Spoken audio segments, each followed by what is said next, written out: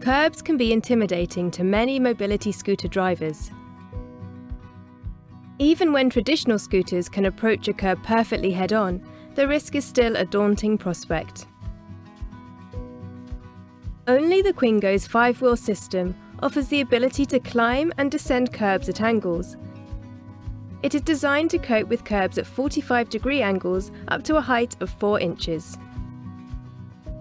Going up and down curbs with Quingo is so easy and gives you a better starting position once you're on the pavement.